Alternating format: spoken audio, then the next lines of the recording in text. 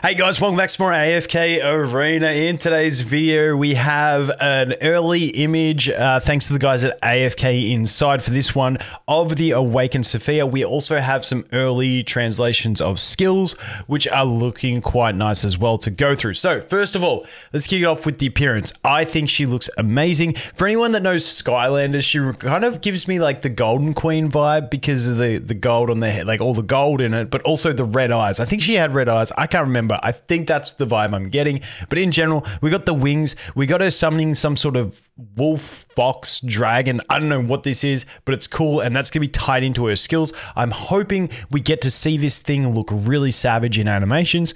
We don't want another Ulna where you've got a really cool 2D art with wolves and then they never even join in the battle. I can't believe that is still a thing. It's an outrage. But anyway, I digress. This is the animated avatar, which I think looks pretty cool. I can't wait to see her in-game sprite.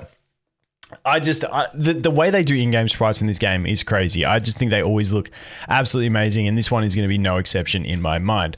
So let's zoom it back out, and let's jump into the skills. So this one, Cosmic End. Safiya releases a Star Destroyer from the Void Realm, and if you look at this thing, it looks like this thing. So I'm assuming that's what's going to happen, and I can't wait to see this animation. Dude, that focuses its energy in the air for X seconds. Now, I don't know whether this is going to be like normal Safiya's ultimate where she charges, or whether she'll still just like summon it and then she'll have free reign to keep doing stuff. Not too sure. We'll have to wait and see. Then it damages all enemies for X% of her attack rating. Each time a control effect occurs while focusing, I'm assuming that's on either side of the field, but we'll see that most allies on her side of the field won't be getting controlled because they get immunity. So yeah.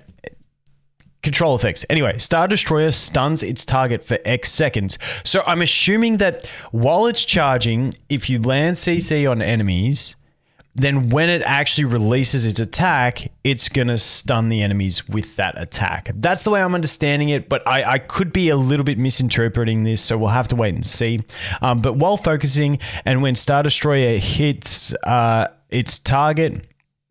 Oh, wait, let me go back a bit. Each time a control effect occurs while focusing, Star Destroyer stuns its target for X seconds and deals damage to them for up to X seconds. So I'm not sure exactly... Like I said, I think it's just once it releases, it'll have a stun tied to it. While focusing, and when Star Destroyer hits its target, attribute debuffs inflicted by enemy heroes on Safiya are amplified by X%, which sounds like a bad thing, and then evenly inflicted on enemy heroes for X seconds. So it's like amplifying the negative effects on her, but then putting them on the enemies. Only one Star Destroyer will appear at a time. When entering battle, Safiya gives a mask to allied heroes. The mask mobilizes allied heroes and prevents them from receiving energy from anyone other than Safiya, but as we go on, you'll see that she should be providing a decent bit of energy. Okay. At level 2, at the start of battle, after the ultimate skill has ended, the allied hero with the highest attack rating will be recognized by Safiya so that they can directly receive an Ember Mask. This is like an enhanced mask to the base one they get at the start, or turn their mask into an Ember Mask. This effect increases the damage dealt by the recognized allied hero by X% and cannot be stacked, and prioritizes an allied hero without an Ember Mask. So after each ult, it's going to apply to another ally. I think this is going to be huge for bossing, obviously, and longer fights. While possessing an Ember Mask and causing health loss with Burning Ambition that we'll look at in a sec, the hero steals an extra X energy points from enemies and contributes them to Safiya.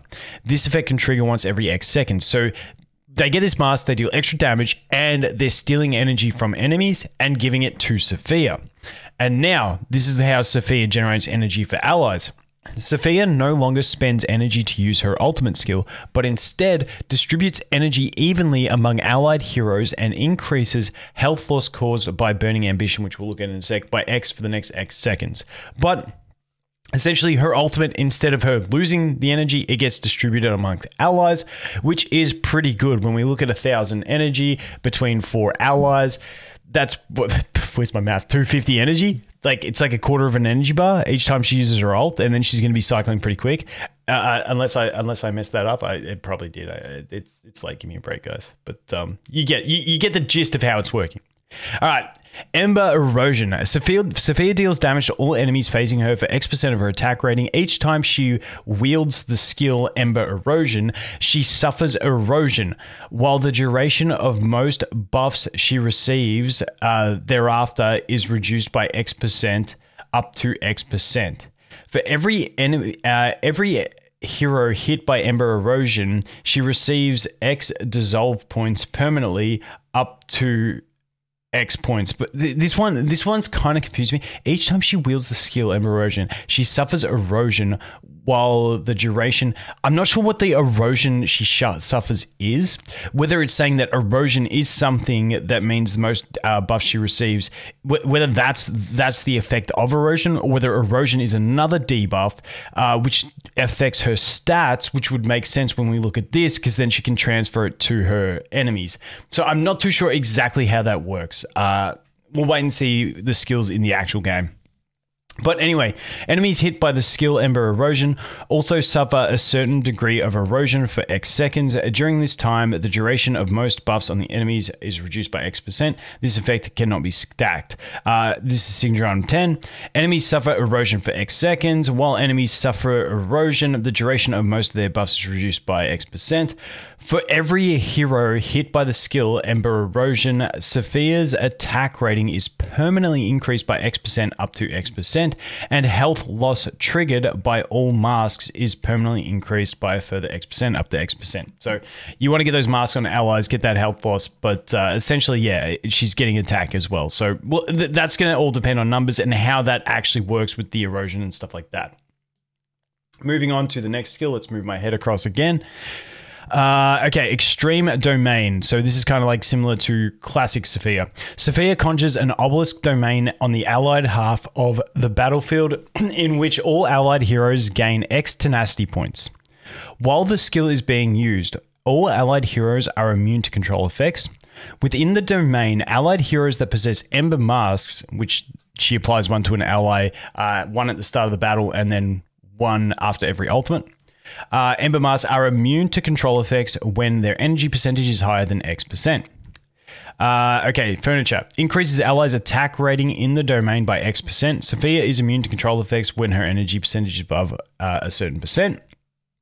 Then at level 9, if an enemy hero dies in an obelisk domain, Safiya recovers their attack rating, defense rating, and remaining energy. I don't know if that's a full attack rating. If it is, that is nuts.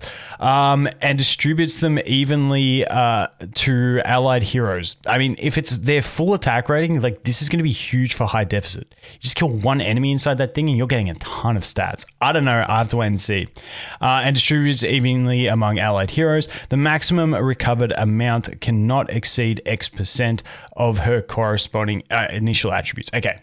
I should have read that part first. My bad. Moving on. All right, let's move my head again because it's always in the way. All right, whoop, there it is. Whoop, where is it? Where is it? There it is. Okay. Guardian's Gift. Every X seconds, allies in the obelisk domain receive a shield equal to X% of the max health of the enemy with the highest max health for X seconds. The shield's value cannot exceed X% of Safiya's attack rating. This is really going to depend on percentages. Like that could be really good or it could be absolutely trash. We just got to wait and see percentages. Okay, E30. If a shield granted by the skill Guardian's Gift is broken, the value of the shield received thereafter is increased by the further X% up to X%. Now, I'm assuming this further X% it increases also increases the max limit of it based on Safiya's attack. If not, that would be just stupid, so I'll have to wait and see. And then E60 heroes with Ember Masks can receive all effects within the domain, even when they are outside the domain. So once they've got a mask, you can play her with lunges and you don't have to sit on your side of the field. For allied heroes with shields granted by Guardian's Gift skill, the health loss caused by Burning Ambition is further increased by X%. So now let's jump into her Awakening skill. And honestly, her Awakening skill feels like a bit of a must-have if you want to use her. So I feel like if you got more Awakened heroes on your team, you still really want to go for this one. Okay, let's go into it. Let's see if I can complete this reading without completely failing. When an ally uses an active skill other than their ultimate, they trigger a mask or ember mask that attacks the enemy hero with the highest attack rating, causing them to lose health equal to the sum of X% attack and X% attack of the attack ratings of the corresponding allied hero and Safiya. So these masks, they're like throwing masks at them essentially is, I guess that's what, it sounds different to the way we've been reading the mask previously, but it sounds like a one-use mask that they throw at them almost. But essentially, they're dealing extra damage with a combination of the allies' attack and also with Safiya's attack. And that's every time they use a skill other than their ultimate. So this is going to come down to testing units that have like high skill cycling with low cooldowns. This is going to be, I'll let the big brains do that stuff. When the enemy hero is hit, Safiya recovers X additional energy points. This effect can trigger only once every X seconds. Safiya's excess energy is distributed evenly among allied heroes. So the way that I'm reading this is it sounds like her ultimate, the way they say there can only be one Star Destroyer on the field, it sounds like she's going to be getting a lot of energy, and then she will be overcapping energy because you can only have one of these on the field at a time. This is just a complete guess. And then because of that, when she's overcapping energy, it's just going to get distributed to her allies, which is a great effect. So I think that's pretty much the way she's going to work. But in general, we have a massive nuke. We have some interactions with buffs and debuffs. We have some immunity, some tenacity, and we got this field. And when our enemies die, we get stats and energy. And then we've got the shielding effect as well, and all those masks to increase damage and amplify it. So I think it's going to be solid. It's going to come down to numbers, which we'll go through once she does drop in the game. But yeah, that's pretty much all we've got so far. But once again, looking absolutely sick. I think this is a wicked design. As always, they do a great job. But as always, guys, that is going to be it for this one. Thanks for watching. Hope you have an awesome day, and I look forward to seeing the next one. Cheers.